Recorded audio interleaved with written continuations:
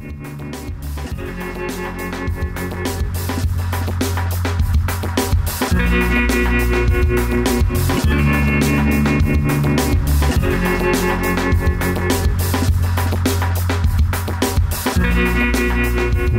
to La Taverna Friuli Wines, the definitive podcast on wines from Friuli, Venezia Giulia.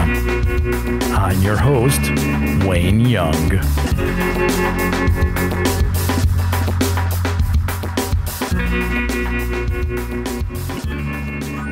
Hey, here we are. Finalmente. Ciao, Matteo. Ciao, Ricardo. Eleanor.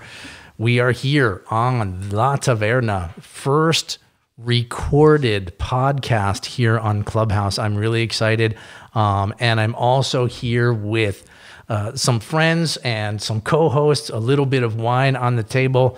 I'm going to try and get a picture up of Moreno's wine, but I am totally psyched. This is something that I've been trying to do for a long time. I appreciate everybody here who's coming to join and saying hello and to listen in.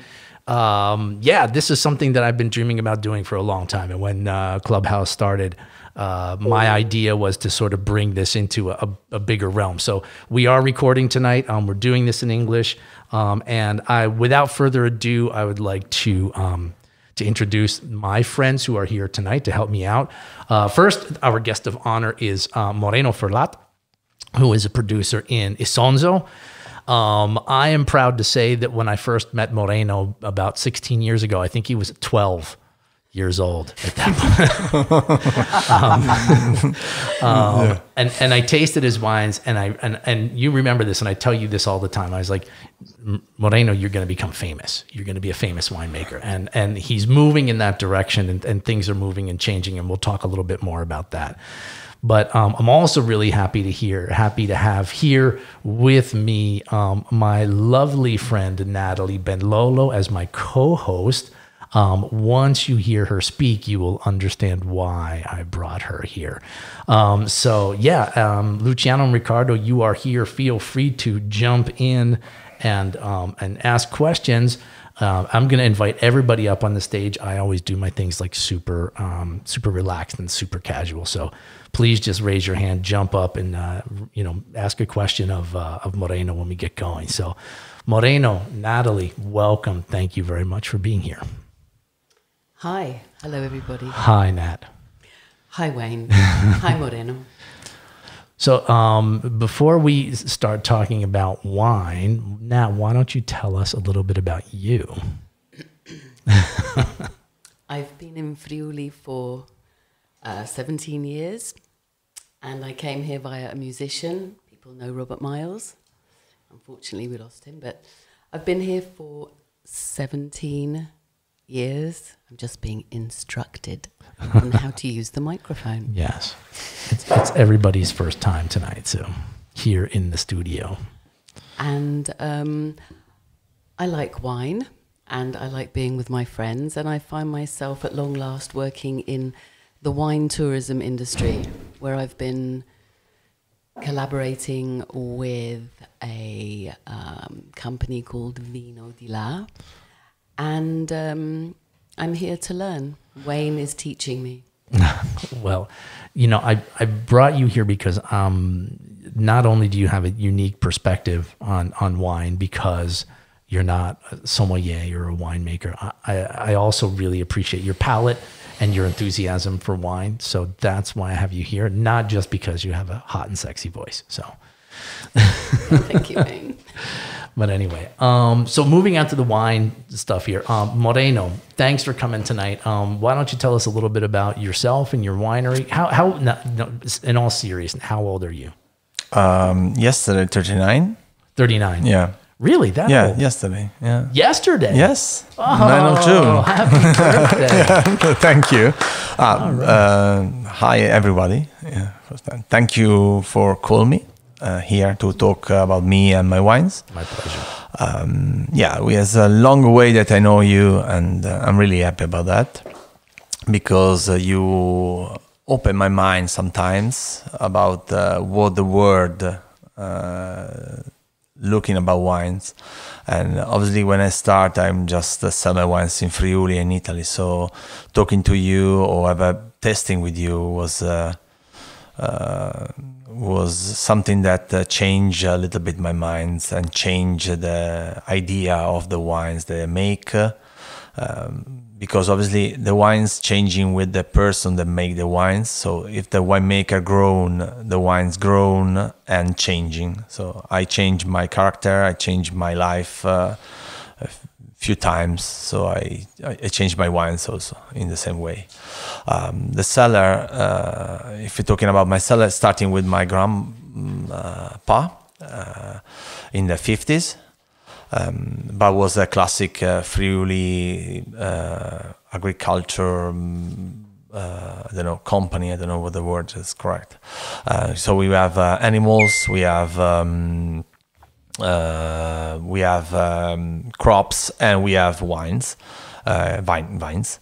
After in the 90s we changed into and pushing just to move only to produce wine, and we make a jug wine in the first round, and in the 20s we change again, we move to organic agriculture and starting to bottle the wines. Now the cellar has 7 hectares and a half. We make around 32,000 bottles a year.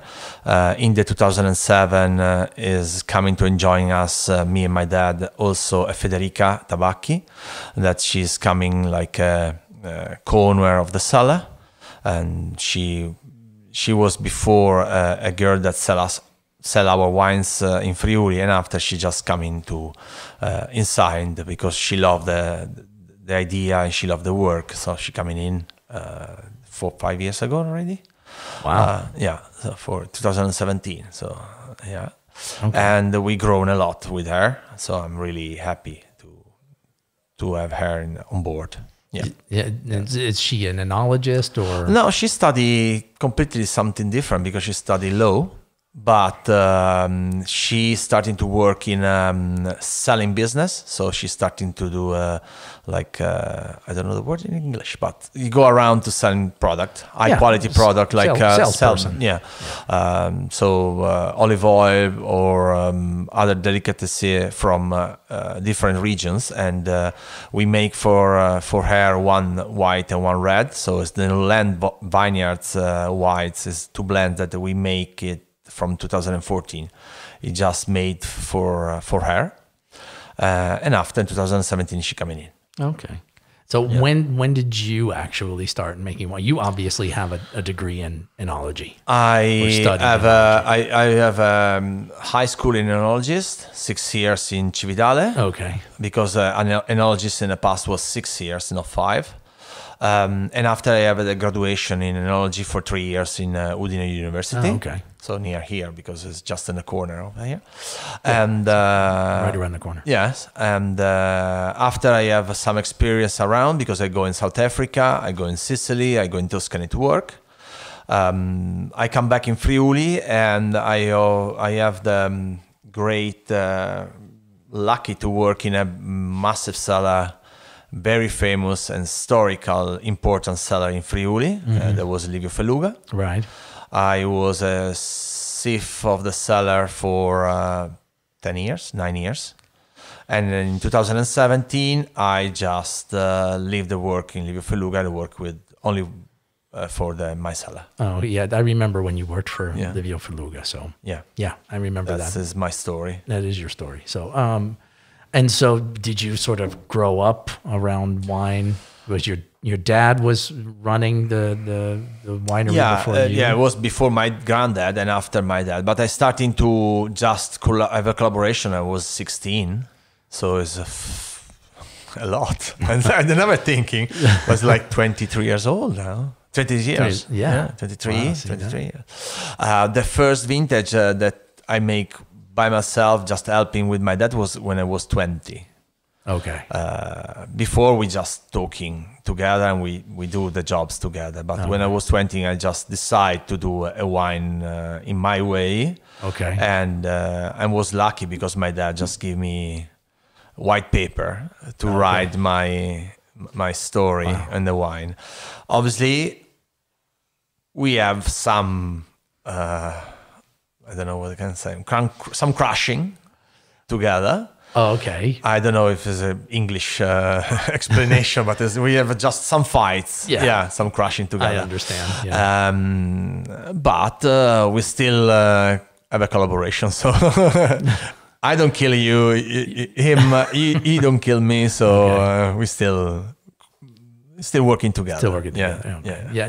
No, you've never gotten to a fist fight. No one's ever. No, close. A lot of shouting. Okay. A lot of big shouting. But in Friuli, it's just so easy. All people. Friulano style is talking really loud and with some bad words. But after 2 hours, we come back to a normal life. All the words when I learned when I first came here. Yeah. First 2 days. So. And so we're actually drinking one of your wines right now. It's the Pinot Grigio, and it's a Ramato style. Yeah, this is. Would you call this Ramato, or this is almost more of a rosé? We call it the PG Rosa. Okay. It's coming out like Bianco in reality. It's coming out with the white one because there's no DOC. We're coming out from the DOC in 2018 because we don't pass the testing of the DOC. So, and we was in Vinitaly, so with the importers in front of us. We are a bit scared because, a Pinot Grigio for us is now the first wine that we're selling. And change the name in a period like that for us, really grown up seller was for me crazy. But we have no other option because if you are cut off of the DOC, you can call Pinot Grigio now. In Friuli and in Trentino and in Veneto. So you have to change to EGT and invent your name. So for us, we always call PG because Pinot Grigio is PG for us. Okay. And Rosa was because they tell that our wine was too colored for us be a Pinot Grigio. So we just decide to say, okay, it's too colored. We color with the color. So you think it's too pink, Rosa. We just go to color Rosa, so we changed the name. It's orange wine or Ramato style wine for Pinot Grigio because the Pinot Grigio has no white skin. He has a copper pink, light red color. So if you make skin contact with or maceration with the skins, you just take out the color. Did you know that, Natalie? No, I'm learning a lot. See that? Yeah. I didn't know any of this. That's why you're here. That's why I'm here. Are you amazed that Pinot Grigio is not a white grape? I am. I'm also interested in the DOC and the I, Indicazione Geografica Tipica. Okay, IGT. What's the difference? DOC is just an appellation, like AOC in France. I don't know if there's in California one. It's a approved viticultural area, AVA. Okay, so there is like a pyramid of appellations. DOCG, the top one. There is DOC. After there is a EGT, so indicazione geografica tipica, so a typical geographic indication. And after you have normal wine. Okay. Table wine. So they are just a little bit over, but not for our. No, because we want, just because we present the wine in DOC, the 2018, and they just say, no, it's too colored for us a Pinot Grigio, to be a Pinot Grigio, so you just have to declassa. Okay, declassify. The classification, and so we go to EGT. The problem is, in the EGT, you can't use the name of Pinot Grigio.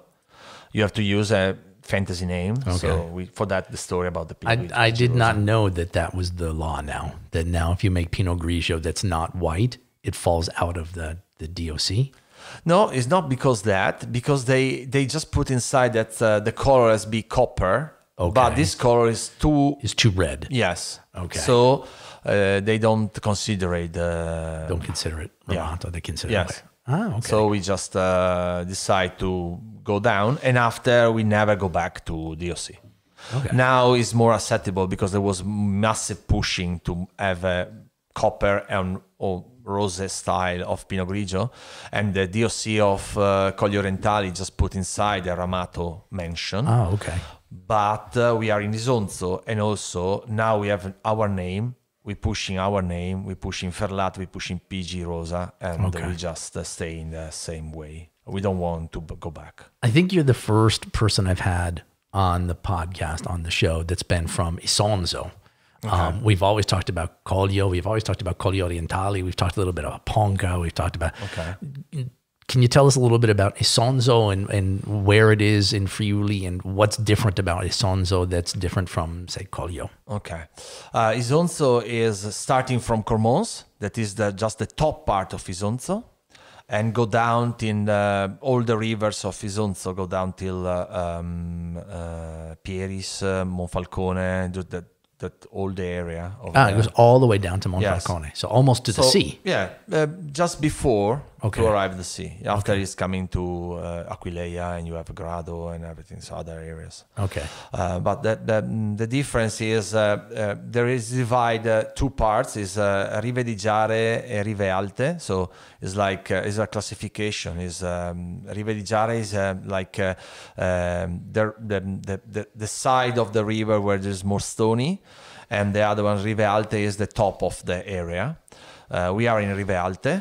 And the soil is stony with stone from the river, but is mixed up with the clay, red clay also, and some ponca, because obviously we have the hills, the soil from the hills go on the bottom, obviously, and we are just on the bottom. Erodes down into, okay. So there is no real division about Isonzo Collio in the top area where we are.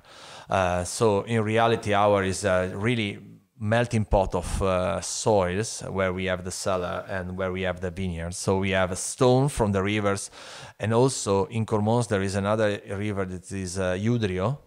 They divide the province of Udine and Gorizia, and there is other stones. So you have Isonzo, Udrio with the stony, but you have the clay, red clay, and also a little bit of ponca, so sand and white or brown. So what's the effect on the actual wine? The flat in this area is that we have great wines with a potential like a Collio, but a little bit more lighter and more fresh.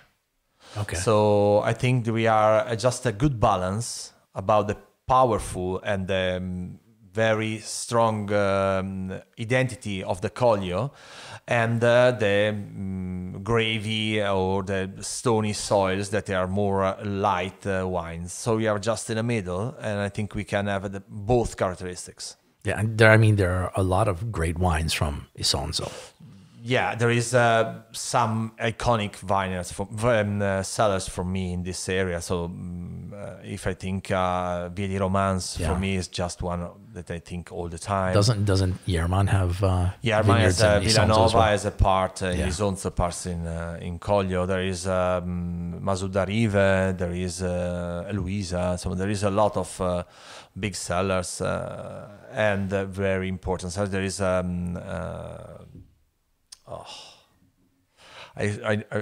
it's coming in my mind the surname because I know him very well, but I know that that's no. I understand. You're nervous. It's okay. Yeah, sorry.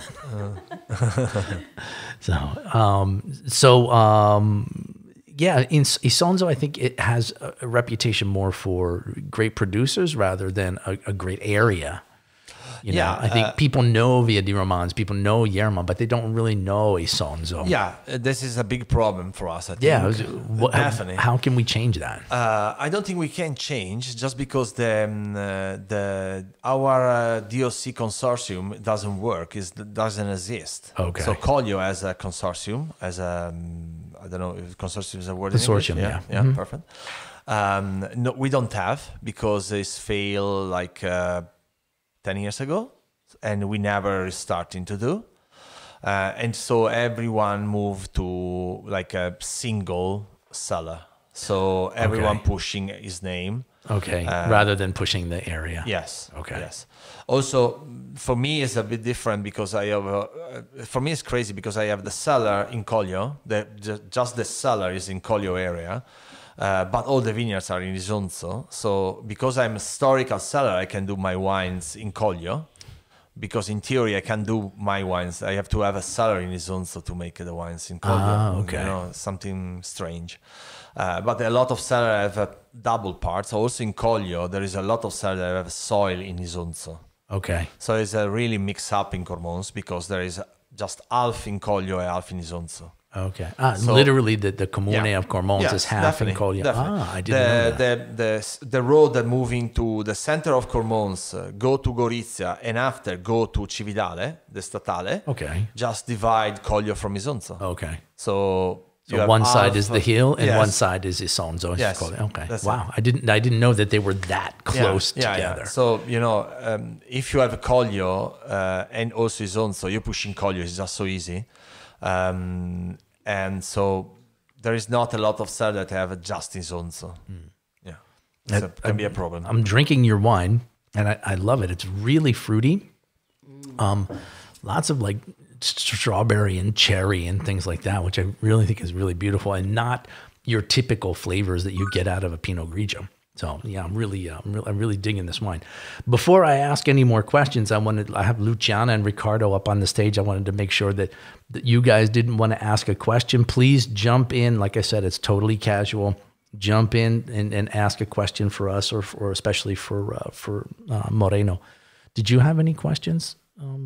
Natalie, you seem confused. I'm taking it all in. I'm listening and learning. Listening and learning with the microphone again. Just tasting the wine myself. What do you think of the wine? Delicious. I love it. I don't want to say sweet. It's the wrong word. Maybe fruity is the word I want. Yeah, but really mature fruit, right? I spoke to an American today who loves Friulano wine. He's a tour operator. And he was talking about how much he prefers the Friulano white wines. And he's gone off the really dry wines. And I think it's what a lot of people who don't know, like talking of white wine, for example, from here, which is what it's famous for. Right. They think it's sweet. And they think the white wines from here, they often are described to me as, it's a bit sweet because we're so used to drinking really dry whites in England. Okay. And less fruity maybe. All right. Yeah. That makes sense. A lot of Chablis and Muscadet and things like that. Yeah, but may I ask an ignorant question? You can ask any question. There's no such thing as an ignorant question. So would, for example, something like a Soave be considered a dry wine? It's dry. Yeah, less fruity usually, right? Yeah. It's more stony flavors. And so more mineral. In the UK, we know Soave. It's one of the wines that people will pick off the shelf, nice Italian, simple wine sort of thing, although English people are more into French wines. Yeah. We're working to change that. Yeah. Nobody's perfect. Yep. Yeah. That's where you come in. You got to help us take care of that. Absolutely. Okay. What have been some of the particular challenges you've had running the winery, Moreno? What have been some of your toughest hurdles? Normally, Friuli is really famous for white wines. We just listen now. But my best, can I say? My first thing was because I love Cabernet Franc. Okay. And I test a lot of Cabernet Francs. You know that. So. Yep. I've been to a couple of those tastings. Yeah. Thank you. So I think my other thing is understand. Try to understand the people that we can do great red wines in this area. Okay. For me, obviously, my focus is on Cabernet Franc, but I can talk about Schioppettino or Refosco.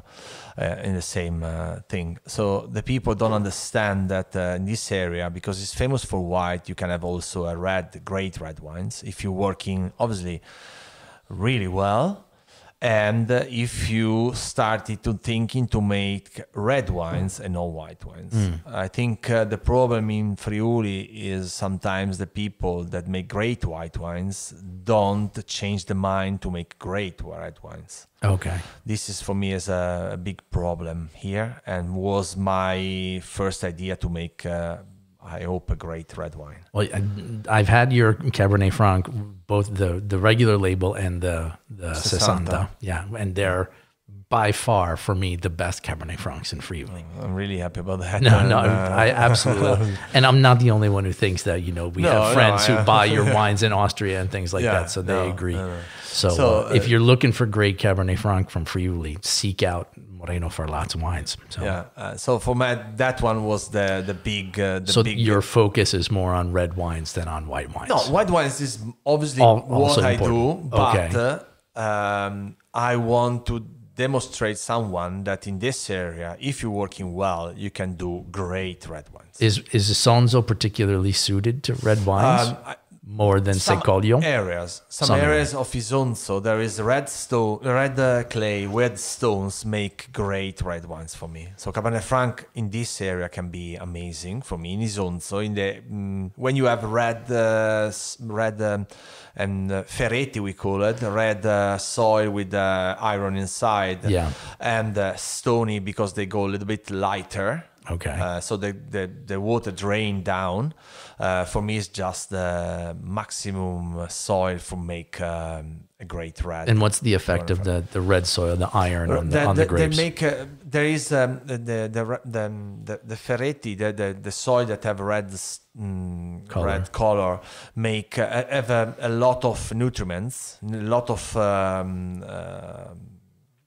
micronutrients for the grapes. Okay. But the problem normally for the reds is to go in Friuli, to go really long in the maturation. So you have to go in October or start of October, middle of October, end of October for pick up great grapes. Okay. For Cabernet Franc, I'm talking because it's my focus. So you have to have stones because you have to go to drain and not have a lot of rain stay in a soil. Okay.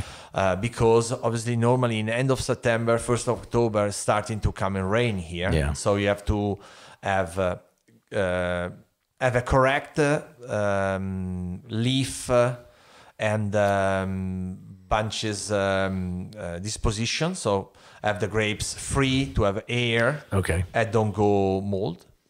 Okay. And also the soil you have to drain a lot because you have to take out the water. If not, the plants just pumping up water because they have a lot. The berries exploding. Literally burst. Yeah, wow. And after you have a problem with the muffa, so with mold. Is Cabernet Franc particularly susceptible to that type of problem? No, but you have to thinking that you have to go over. Okay. So you have to go longer with the maturation. This is the problem. So the vines have to stay longer out with the grapes on. So it's not a problem about just have this problem, but have for a long time. So you have to just looking for a long time to have a great seed maturation inside. Yeah, because very often here in Friuli, Cabernet Franc is very, very green. Yeah, that's the problem. If you pick up too early, you have the seeds are really green and they give you a green flavor. Okay. If you try to go over, you can have this like maturation, better maturation. So you can have less green flavors and more move to other flavors of Cabernet Franc. That is what we want. Okay. Can I ask you a question? Yeah. Does green flavor make it herbaceous? Yeah, yes. That is the idea. I see. I don't want... They love that here. I remember when our friend here had a studio in a different place, there was the Petrusa wine, if I remember. And it was red, very, very herbaceous red wine, and I find a lot of the red wines that I drink here are like that. So are you suggesting that if you leave it longer on the vine, the grape's obviously sweeter? It's not really about the sweeter, it's more the changing of the flavors, the changing of the aromas. So the green aromas normally in Cabernet Franc are normal, but if you go over with the maturation, they're just changing a little bit. So you don't have the geranious flavor, the greeny or the cutting herb flavor. You move to tobacco, you move to chocolate, you move to bean of coffee. So that is a little bit mocha flavor, just for understand. So for me, is that the direction for make Cabernet Franc, because the best Cabernet Franc in the world have these flavors. Obviously, the green flavor can be nice, and if it's just in the middle, like a minty flavor, like some hint of pepperoni go inside, can be nice because they just give a round flavor, so not just one or two notes. But if you have more, it's better, obviously. But no only one straight green flavor that I don't want, I don't like. And we try to don't have in our wines. Yeah, I've told you guys the story about the guys who came into the cellar when I was working in the cellar, and they said, we want to find like some real Cabernet. And so we tasted them on some tanks. They wanted to buy like a demi-john or something, or 10 liters or something. And so brought them to the best tank of Cabernet that we had in the cellar. And they were like, no, this isn't the real Cabernet. We want the real Cabernet. So we brought them around to all the different tanks, and they didn't like any of them. And then we took them over to these like 6 demi-johns on a pallet that we put in the corner because it was terrible. It tasted like the green bean water from a can of green beans. Like literally, if you open a can of green beans and you drank it, that's what this Cabernet. And they were like, yeah, that's the one we want. That's the Cabernet we're looking for. And yeah, people in Friuli have this idea that Cabernet has to be really weedy and green. Yeah. I think because historically they make that. Yeah. So the quantity of the grapes in the plant in the vines are massive. Because was a wine to drink, the alcohol was low, so a lot of grapes, a lot of alcohol, no maturation, no really, the seed don't go in the right direction, so you just have green flavors, and for ages they just drink, and still drink that. Okay. We still make a part of that. For Damigiana, we make a little bit of Damigiana as like a jug wine still making, and we just harvest a little bit early. There's no way. Yeah. They want it, so... That's the style that they're looking for, so that's what you give them. Yeah. Give the people what they want. A little bit, but we still have. Okay. Because we still have a little bit of jug wines. Okay. Yeah. Okay. So I just wanted to sort of reset the room here because we do have some new people coming in. Please do raise your hand and come up onto the stage if you want to ask any questions of Moreno. If Luciano or Ricardo have anything to say, you guys are already up on the stage, so you just have to unmute your mic and start talking. So, but please, anybody who wants to come up, I hate to dominate the conversation. I love to hear from you guys, so please, feel free to come on up and ask. Ricardo, did you want a question? Yeah, Luciana, please go right ahead. Really good to see you here. Thanks for coming. Question. So nice to see you guys. Thank you for inviting me. No, thanks, Luciana. I love Isonzo, so for me, it's a rare opportunity to learn more about it. It's quite difficult to find information, not to mention the wine itself. I really, really love the Merlot and Cabernet Franc I tasted from Isonzo. And people say I'm crazy because they say, you should love the white ones. Yes, I like the white ones. Yes, I do. I love them. But I'm really impressed about the Merlot and Cabernet Franc. And I was listening to you guys talking about the iron on the red sand soil. And it came to my mind, Chile. And every time people talk about iron in the terroir and all the effects on the red grapes, it came to my mind the green pepper kind of flavor in the wines, and I don't find pleasant the green pepper and the wine, and I didn't find it in Isonzo. So I would like to hear more about that because I'm fascinated about the red ones. Well, we'll definitely talk more about red. Moreno, I mean, do you do Cabernet Franc? Do you do other red wines as well? I do a Merlot. You do a Merlot. Yeah, we don't have There's a fantastic Merlot. I tasted. You tasted Moreno's Merlot? Yes. Oh, yes, that's really? awesome. yes. Okay. Nice. And it's fantastic. And I'm really surprised about when he talked about the iron and the red sand soil. So So since I I don't know want a to lot hear. about Chile, Luciana, so you're saying that there's a similarity between, have you worked in Chile, Moreno? No, South Africa. South sorry. Africa. Oh, okay. I gave it a Yeah, shot. because in Chile they say the Cabernet Franc in Chile and the Carmener are Yeah. really good over there because the iron and soil, and they don't have some kind of disease because of that. And you guys were talking about how to manage the vineyard. So I want to hear more about not having the green pepper and the Cabernet Franc. And the Merlot are really nice. Thank you for doing that. Oh. I really appreciate that. Well, if you've tried the Merlot, wait till you try the Cabernet, because the Cabernet is really, especially if you can find some of the Sessanta, but it's not much of that around, No, unfortunately. if you think No, it's that, quite difficult. yeah, 60 is we make around 600 bottles a year, so it's really low quantity, and there's a selection of a little vineyard. Okay. It's like really slow, really small quantity. So so Luciana, so we were talking about, the soil, and is it I forgot whether you were saying, is it warmer in Isonzo as well? Yeah, it's a little bit. It's not warmer because you don't have a really like south that you have in Collio explosion, but the explosion. But you have the stones that drain a lot the water, so you don't have water on the bottom, so they just dry a little bit.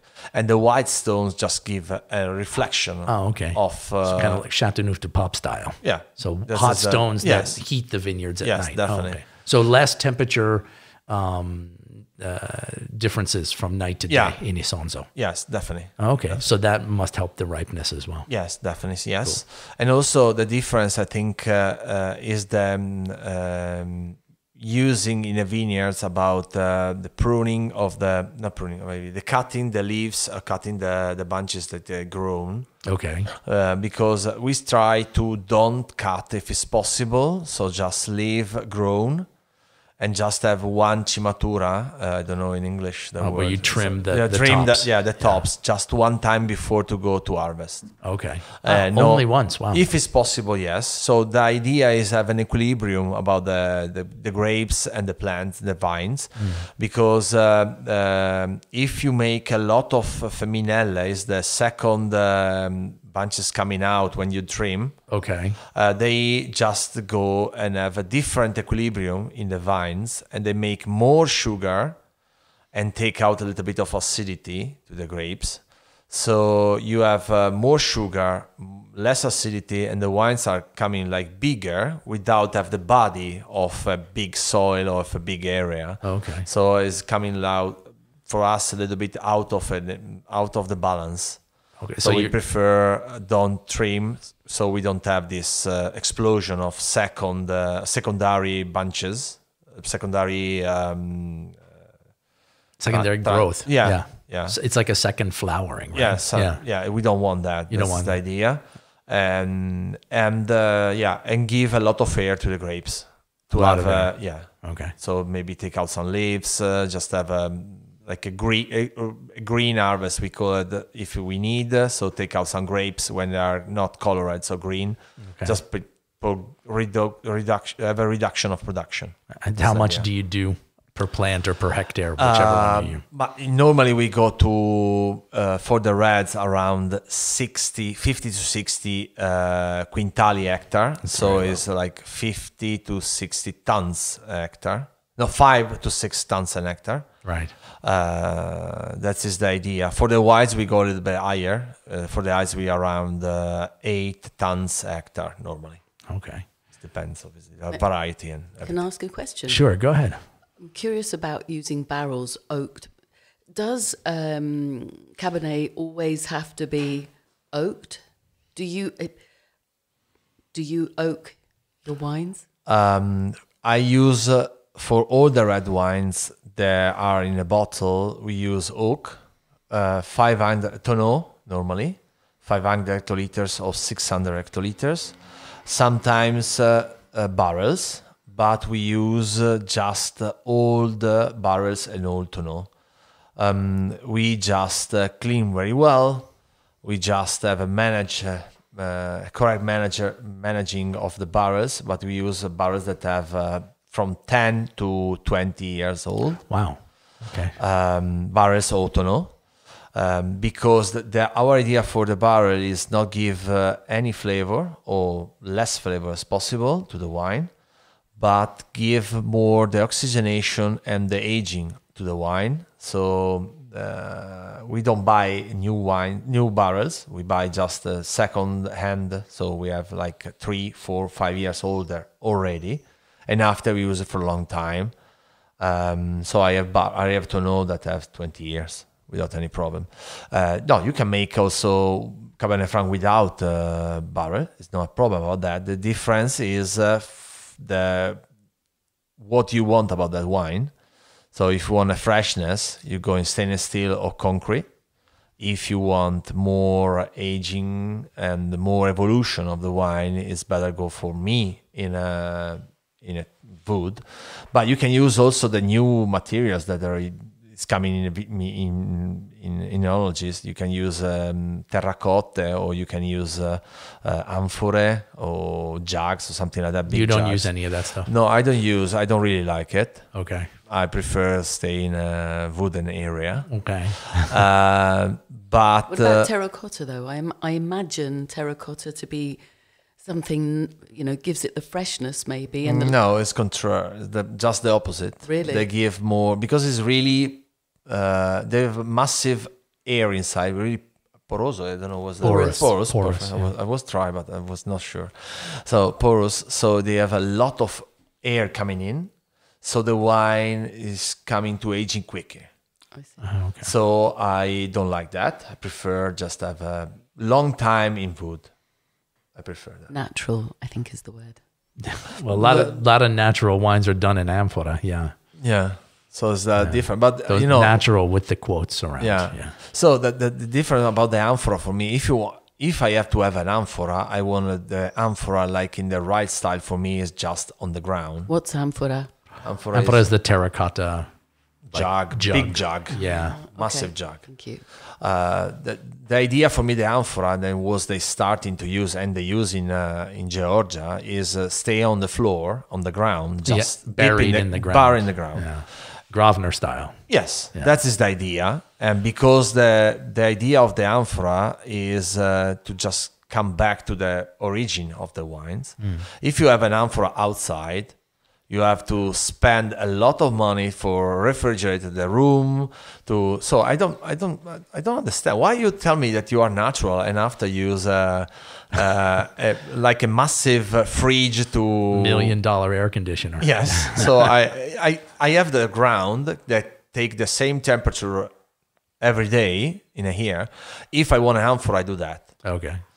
Obviously, I don't want, so I don't care. Yeah. But I don't like the idea of an amphora outside and after have a conditioned area to use it. So that is not natural for me. Okay. Ricardo, did you have a question? I know you started to speak, so Ricardo, jump in here if you wanted to speak. Ricardo. Eccolo. Yes. Hello, Ricardo. You don't like Moreno's wines at all, I know. No, You're not a big fan. I really don't like. No. I hate Moreno. I think I know you. No. Yeah. Just from some year. Yeah. Yeah. Just a question. What about the malolactic in the red wines? Good question. You use? Why you use? Very good question. Because usually a lot of times I taste this milky flavor in red wines that I really don't understand and don't like. So you are the right person to ask. Okay. this So why yeah, this you get like a happens. milky flavor from the wine. Yeah, sort of like yesterday I tasted a Refosco di Faedes. The first smell was like butter. Milky. Yeah. Yeah. Bizarre. Yeah. Absolutely. So Okay. yeah, malolactic. Malolactic Do you use fermentation. and all that sort I of stuff? use and normally I make in the last years I make naturally. So the malolactic fermentation is the secondary fermentation in the wine, and the changing is made with bacteria, is just changing the malic acid, that is the acid of the green apple, just for understand, to lactic acid, that is the acid of yogurt, just for have an idea, green apple and yogurt, natural yogurt. So I use it and I do naturally. Normally is go in the end of the skin contact in the reds. So skin contact, finish the alcohol fermentation and start in the malolactic fermentation normally. We use it because the difference about these two acidity, the two flavors is really big. The green flavor, the malic acid is more aggressive. The lactic is more round in the mouth, so you feel like a ball in the mouth, no like something spiky. So that is good for the reds, because the reds have the tannins, they are already aggressive in the mouth. So if you take out some acidity, or you have an acidity but is more delicate, I think it's better. So we use it, and we try to do that when in concrete vat before going a barrel. But sometimes it doesn't happen, and happen in the spring after, when the temperatures go up. So they just have a new restart of bacterial life, and they restart to do malolactic. Is that a problem that it starts later? Yes, I try to have finish the malolactic before to go in barrel, if it's possible. Okay. Because obviously, if you don't do before and you go in barrel, you can use the sulfur to protect a little bit the wine, because the sulfur is just go against the malolactic bacteria. Okay. So if you don't have a malolactic before going a barrel, you have to just stay out using the SO2 for all the winter, and can be a problem. Okay. Because can be you can have some oxidation in the wine. Still risky. Yeah, more risky. Okay. It can be nothing, but can be a risk. Okay. So, I live with this job, and I'm not big. So, lost a tank for me is important. Is a big deal. Yeah. SO2 is sulfur, I Sulfur. assume. Yeah. So the malolactic, the problem about the milky flavor sometimes is not just the malolactic, but is the malolactic with the wood. Because there is some flavors coming from the wood that was just have a transformation with the bacteria, and so they just more like lactone. There is a molecule that have this flavor of milk, like Alpelibe flavor. I don't know. Okay. You can understand. Yeah. It's sort of more like caramel. Caramel, milky, and this is what Ricardo doesn't like. I think, yeah. So I try to just explain it. So that is not just the malolactic. Obviously, some malolactic you have. If you do natural, you can have obviously a lot of problems, like deviation of malolactic. You can have the smell of can I say the gloves, latex. Perfect. Latex flavor is horrible. I think. Yeah, not my favorite either. Yeah. So there's a big risky do a natural one. You can use the bacteria that you buy in a. So you inoculate for it. Yes, like a normal, like a bag of bacteria. Packet, packet bacteria. We try to do for that natural, just in a back of the fermentation, the alcoholic fermentation, just for easier and just help us to have finish the fermentation and go in barrel for the reds. Talking about. All right. So the problem can be that.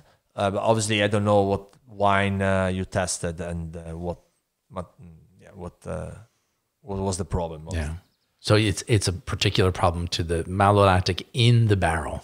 Can be malolactic in a barrel. Okay. Yeah. That milky Yes. kind of flavor. Yeah. So we talked a lot about, we're 55 minutes in here. So, I always, as always, inviting people to come up. Luciano, if you have any other questions, or Ricardo, jump right in. Eleanor, Michael, Kai, if you have any questions, please feel free to jump up.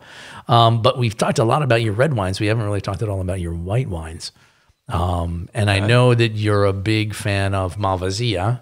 Yeah. And I am too. I have a funny feeling Malvasia is going to be the next big thing in Friuli. I hope so. But tell us a little bit about your Malvasias and maybe some of your other white wines as well. Yeah, the cellar our cellar make 80%, 82% of white wines. We're talking a lot of red, but in reality, we talked about 100% about red, but you make much more white wine.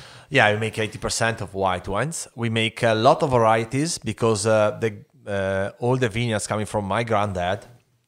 In the past, you don't plant just 2 or 3 varieties in Friuli, but you planted. You started to grow like 10 varieties because it was the natural thing here, natural stuff to do here, because there is varieties that is grown quickly, others longer, so you have work for like 3 months to harvest, so it was just easier to do everything. And also because in the past you say, if I can sell the Pinot Grigio, maybe I can sell in you the Sauvignon. If I don't sell you the Sauvignon, I sell in you the Friulano. So I bring everything in my package, and after I selling you. No way. Exactly. Yeah. There's no way you can't sell something. Yeah, something has to make you happy. Idea. Okay. Yeah.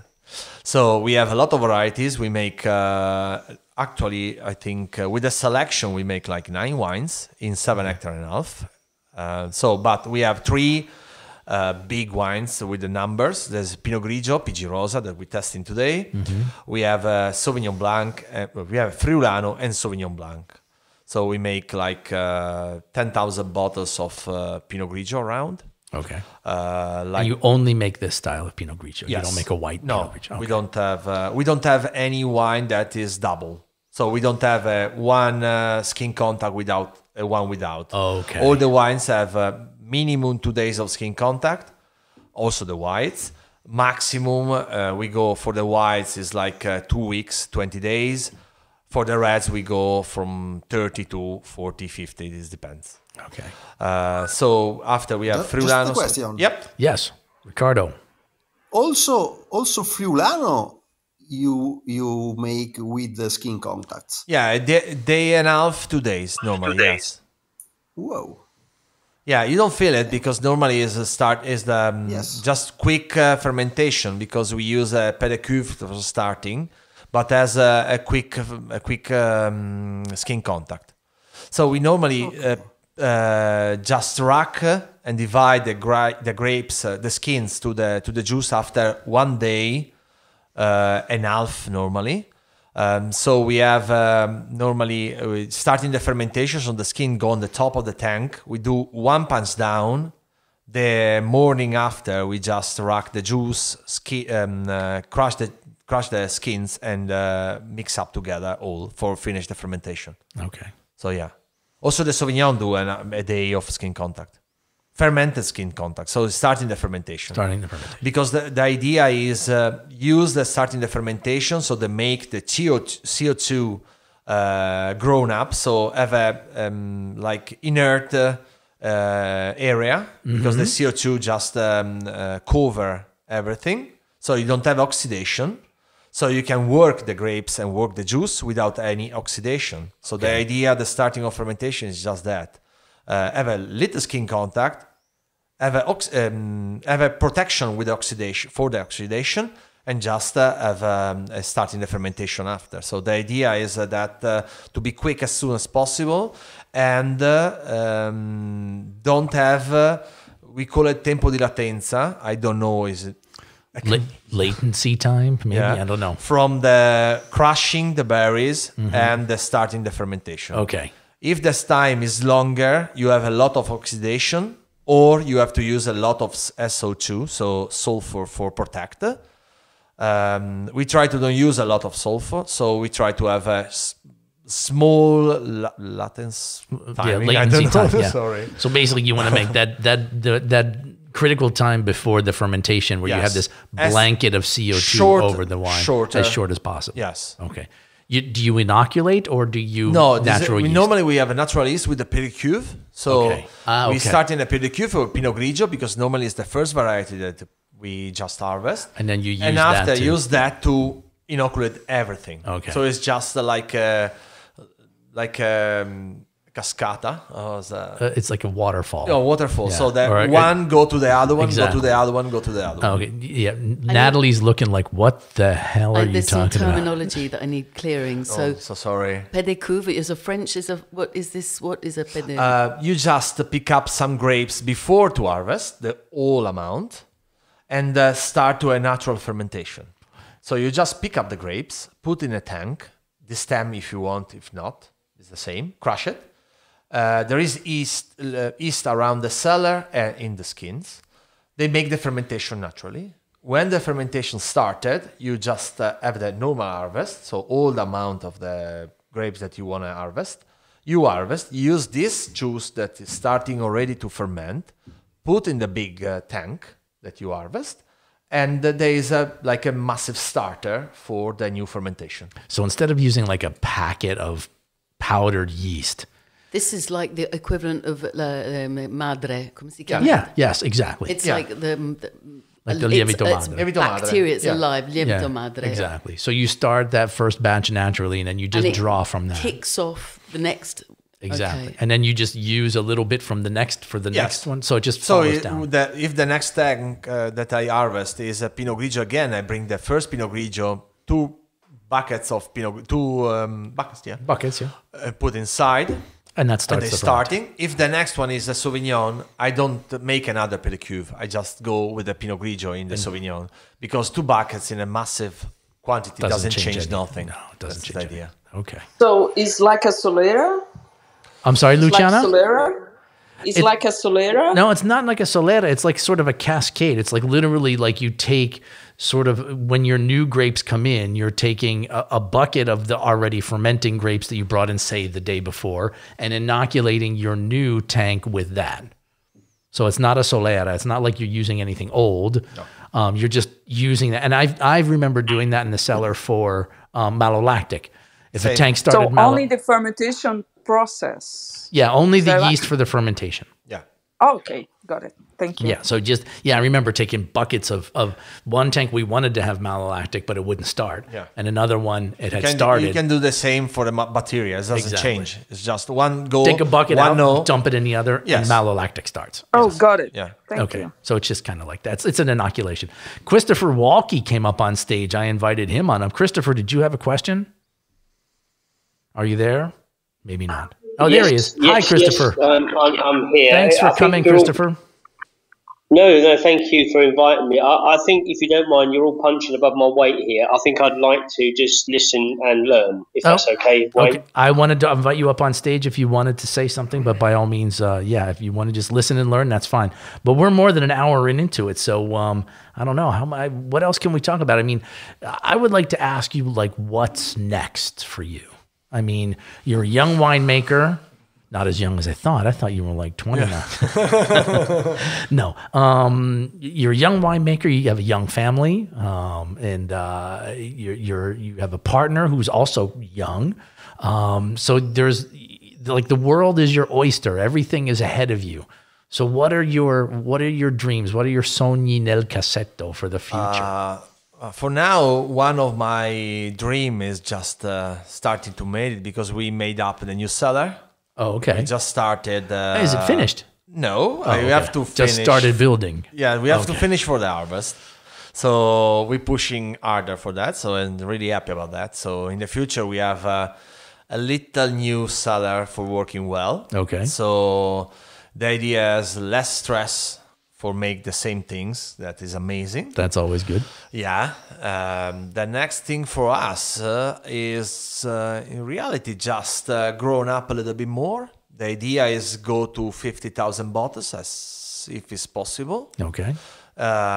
Restarting to visit people because we have a lot of friends around the world that we want to visit again, and we can't for till now. So we're watching to start now again. So that is the little things, but I'm looking for that. New cellar is a big thing. New cellar is a big thing. yeah. It's when is something it going to be ready? For the harvest, I have to be. Has to be ready for the harvest. Yeah. No way. Not. If not, I don't know where I have to have a harvest. So where are you going to put your grapes? Yeah. Okay. So that is the idea. And after, I don't know. We have a little idea to change a little bit the packaging. Okay. Maybe the label, or maybe also to the packaging of where go the wine. We have a little bit of studying about wine in a can. Okay. In Latina. Okay. We just is an year that we working with a society, with a company in Verona to make wine in a can. Okay. But not the classic can, but easy top, so easy open it. Okay. So you can open and reopen many times. Okay. But I already have your marketing slogan. You ready for this? Now you ready? Take it in the can. How's that? I think that's great. I think you're going to send a million cans of wine if you said take it in the can, which I'll explain to you what that means later. I think you know what it means. I can understand, I think. So that is it's a good thing that I wanted. Canned wine is huge. Is it? It's huge. In the States, it's like, instead of bringing beer, you bring wine in a can. And this way you don't have bottles to break. You don't have and also for us that to lose. Yeah. Also for us, we are in organic. We try to don't have a massive impact in everything, and have a can that is just aluminium, so you can squish it, put away, easy to recycle, easy to recycle in infinity times. So the only problem is obviously in Italy, no one want to buy. I think because we are so traditionalist. Yeah. So the problem is for us is another big thing I want to do in the future is a screw cap for our wines. I was just, if I may, the little that I know, I was just thinking about screw caps because my dad, who loves wine, was asking me, is it cork screw tops? And I said, well, apparently, which I learnt from Wayne, a screw cap doesn't actually make any difference to the quality of the wine. No, I don't know. It's debatable. It depends. It's debatable. Is it not connected to snobbery and this idea? Without a doubt. So that I read somewhere, or maybe it was a wine class that I went to, somewhere I heard that the screw cap makes no difference to the wine. In some instances, it's probably better. So if you're doing fresh wines, you have less problems with cork smell and things like that, and oxidation. No corkage. No corkage. Yeah. Well, what do you mean no corkage? I mean the wine doesn't get corky. Yeah, exactly. All right. Because corkage is what you pay to open a bottle of wine in a restaurant. Something else I'm learning. That's okay. That's why you're here, Nat. Exactly. I'm here to learn. So that's the idea. The screw cap in reality. So canned wine and screw cap for us. And screw cap. That's two for all the wines or just for certain wines? I don't think I can do for 60. Okay. Because it's really a red wine that is go in high price. I don't think that people can understand it. But I think, and I have a testing of great red wines aging in screw cap that are amazing. Okay. Because it's not real that the screw cap don't change the wine for the eternity. But if you have some membrane, so there is some membranes. The top, the filler on the top can be control oxygen inside. So they can come inside with the control of the oxygen for a long time. Right. So when I was in Livio Feluga, I testing white wines that have 15 years in a screw cap with the control oxygen inside, coming inside. That was amazing. Really? Better than the cork, because the cork was in 5 times, 1 was good, 2 was okay, 2 rubbish. Okay. Screw cap was 5 to 5, same. Wow. Perfect. Standard. Yeah. Consistency. Yeah. Yeah. So Maybe the screw was not better than the top one of the cork, but was better than the other 4. Wow. Okay. So if you have a big brand and you want to have a Consistency. yes, and you working for that because you know your wine, you know what you're doing, you know what you want. I think is that the way to move. Cool. The problem is the tradition. No one. Nobody wants understand. to. No, Yeah. the sommelier is just the big thing to change. Okay. They just are like a wall. So normally, So obviously. new packaging, new ideas, but no new wines. No, I don't think so. No. It's So too you're much happy. already. You're happy with what you have. Yeah, I have already too much. I Okay. think The idea is just cut something, but I don't know what cut. Yeah, I was going to So say, what would you cut if you had to cut something? if I want to cut something, I cut Sauvignon. Really? Yeah, Why? because it's not what I really like. It's not your thing. No. Okay. If I have to. Obviously, I don't do because It's we're important. working hard for make that idea of Sauvignon that we have. So I can't cut it. Yeah. But Is the U.S. your biggest market? in the pandemic, yes. Otherwise, in the normal world? No, normal word is Was Italy. Italy, yeah, 50% Italy. Oh, Normally, okay, good. Normally. Good, good. But in pandemic, no. It's just grown up. Okay. And I'm really happy because the guy that sell our wines in California is pushing us really big. Good. So Ryan Zeman push us. What's the name of the Zeman Global Selection. Zeman Global Selection? So if you're in California, that's where to get that. Yeah.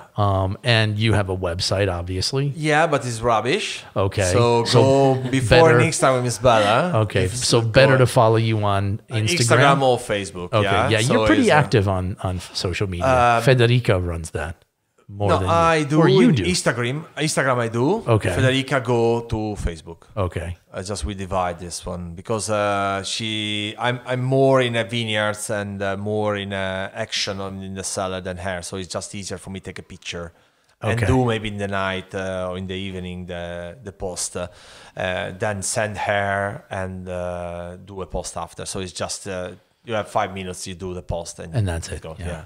Cool. Yeah. So the Facebook is more chilling because you have to a big message to write and everything. Instagram is just more quicker and Quick, yeah. easier. Bang, So, bang, bang. yeah, so they take a picture and just send it. Cool. That's the idea. Good. Well, then everybody a follow. question. Go, Rick. I would like to know something about the your Friulano. Okay. In what sense? I think I don't think it's quite. I'm quite sure that not every year, but you have not a constant of flavor in your Friulano. I think that every year that I try the new season, how do you say, Vintage. the new productions, Yeah. is not a little, but just more than a little different from the previous year. Are you is your idea of making Friulano, or is normal to have such a difference? Hey, everybody. Hi, Mateus. I'll bring you up to ask your question in just a minute. So hang on. Let Moreno answer Ricardo's question, and if you have a question, I'll bring you up.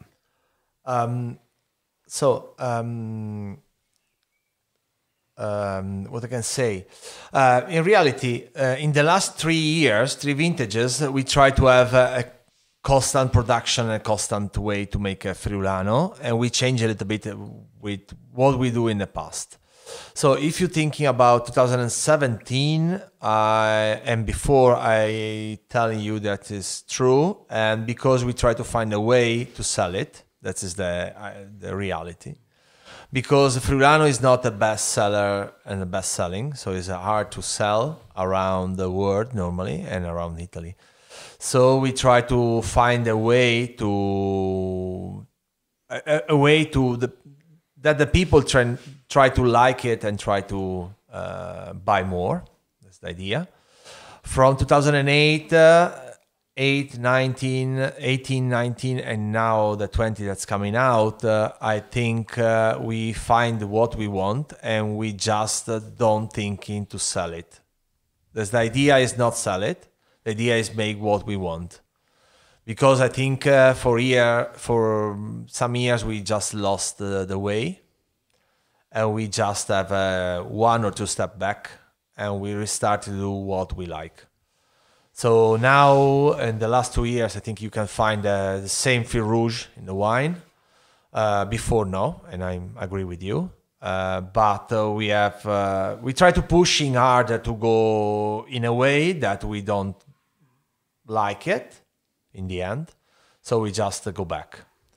That's the idea. And we go back also with more aging on the lees. So before we go out in March, now we go out in September with the wine. Oh, okay. And with more batonnage, that's the idea. And only concrete tank, so only vat tank. Before we using a little bit of parting wood, some stainless steel. So we just really go back to what my dad do or what we do 10 years or 15 years ago. Cool. So yeah. I can understand the problems about that wine. No. It was not a problem for me. I would like, I wanted to understand your idea of making Friulano.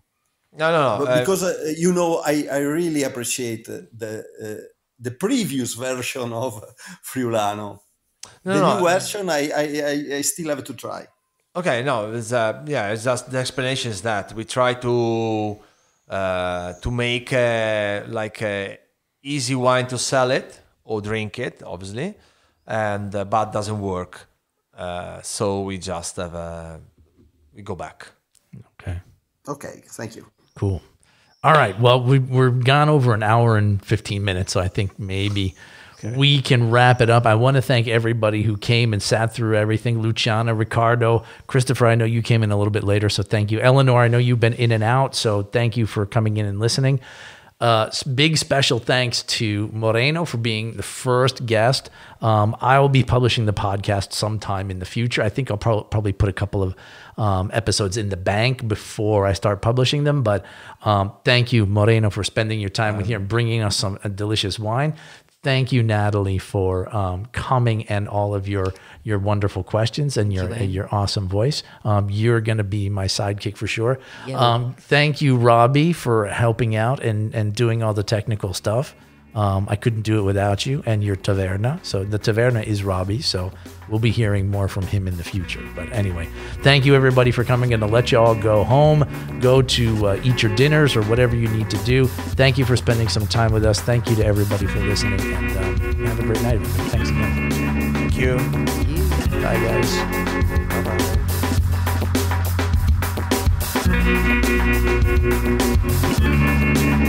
Hey, I want to thank everybody this evening for coming. Thank you for listening. I appreciate Natalie Benlolo, our co-host, Rob Milani, our sound guy. Follow me on La Taverna Friuli on Facebook. I'm also on Instagram at Wayne Grape. And you can find this awesome music on YouTube at Beat Ambassador. Finishes with an A.